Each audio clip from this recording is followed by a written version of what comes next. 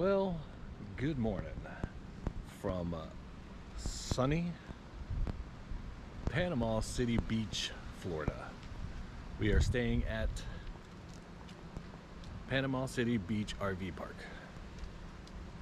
Nice place, but there's some things I gotta tell you and show you. So, be right back.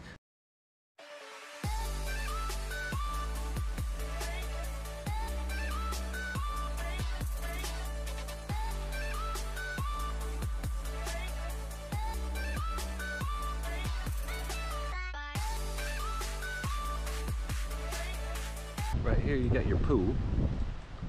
And right here's where you come in off of Thomas. Didn't go in the pool, a little too chilly for me. And right by the pool is the office right there. So you're gonna pull in right here. You're gonna check in, find out where you're gonna stay. And very windy. Cold front's coming through, or cool front, however you want to say it. It's just once around. In the middle here, you got pull-through sites. And of course, you know, there's two back ends, so you can have extra vehicle parking there. And all along the outside are all back end spots. Pull-through sites, pretty long. You have plenty of room for your whatever you're pulling or driving, or both, pulling and driving. Right here is number 3. There's your power in the back. You got a nice little slab. The yard work is, you know, nothing fantastic. It's pretty quiet. You do have a RV park behind you. Didn't notice any problems. Seems like a retirement community. And you do have Thomas right there. And there's a building that's not on the beach, but close to the beach. You're supposed to have access. We have not figured that out because we are here with our cousin and their family. And they are on one of the hotels right on the beach. So we just go over there. Site 8. That is what we got. The site, at least that I'm on, 8 is level. Plenty of room for our RV and our car to park on here. No picnic tables, no fire pits, no grills provided for you. And it's, you know, sunny Florida. But it is quote unquote winter time, so this is what you're gonna get this time of year. The cable coming out there, but it's got a female when you're supposed to have a male coming out of the box, so you have to have a female to female so you can hook up your cable.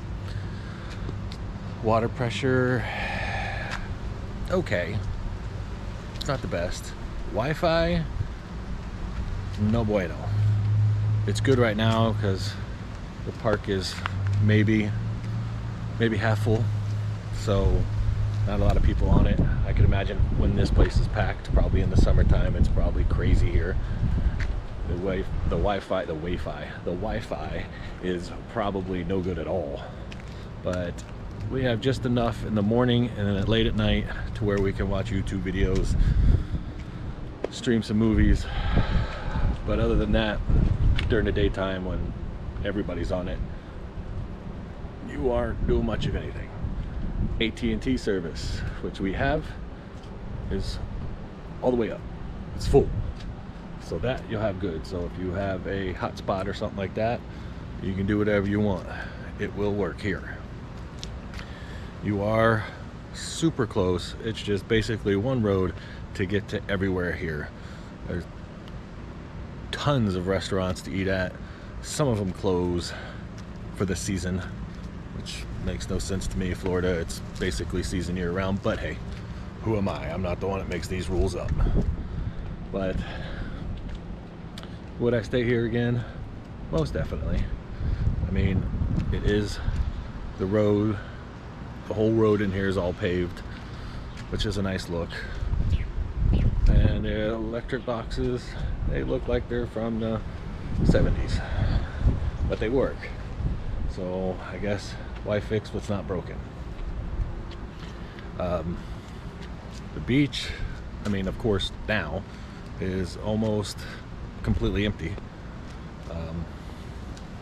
But the water temp is a little on the chilly side. Definitely would wear a wetsuit this time of year to go swimming in it. If not, you'll be freezing quickly. But all in all, a good place. You come in, like I was saying, you come in back there by the pool, and then you exit on the other end of the circle.